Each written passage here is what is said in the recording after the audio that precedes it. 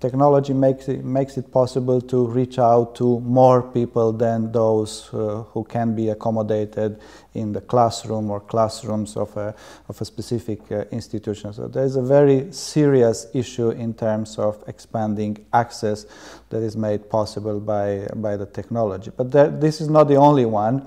And some of them, some of the other aspects of the challenges brought about by the technology could be quite interesting.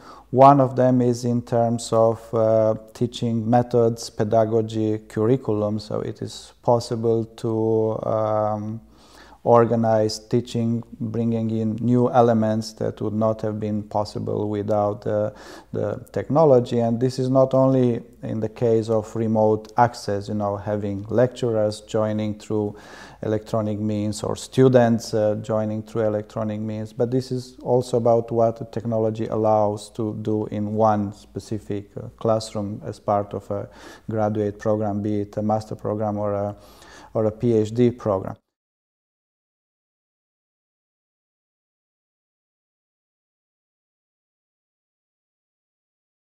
MOOCs are something very fashionable, and it's a challenging, new, very recent development for universities in general. It is not quite clear where it is going, but it is forcing at least universities to think about their offerings, about their reach, how they reach to current students, to potential students. And I would say most universities are forced to make a decision. Do they want to go into MOOCs? Does it make sense to go into MOOCs?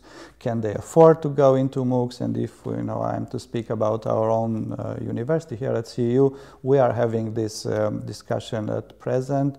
And we don't have an answer as yet, but it's something very important to consider and address.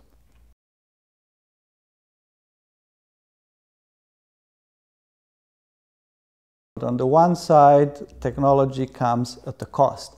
Although the cost per unit is going down for almost everything there is technology, doing new things with technology requires most often very serious investment, and such investments are usually risky. So some universities are young universities, including, are rather of the opinion that they should wait. See what bigger, larger, richer universities do, whether they succeed or not, and then they will follow. They will try the same. So they don't want to take the risk to make investments that will yield no results.